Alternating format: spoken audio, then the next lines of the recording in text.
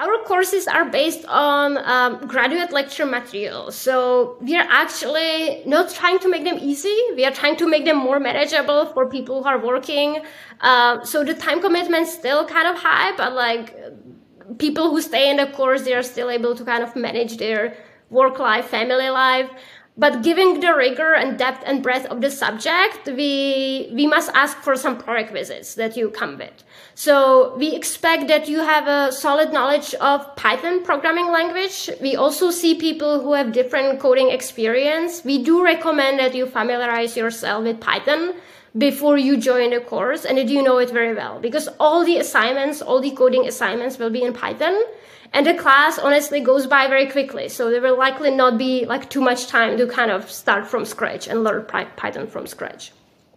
The other kind of two elements are kind of linear algebra, probability review, and kind of math you might have learned, hopefully you have learned in as part of your undergraduate studies or graduate studies, or like maybe you learned it on your own, because we also get a lot of people who study these subjects on their own. But we do expect that you have a solid also foundations in these subjects, because some of the courses include written assignments that will require that you will be potentially doing some derivation, that you will be really trying to do some of the kind of foundational work behind the AI algorithms.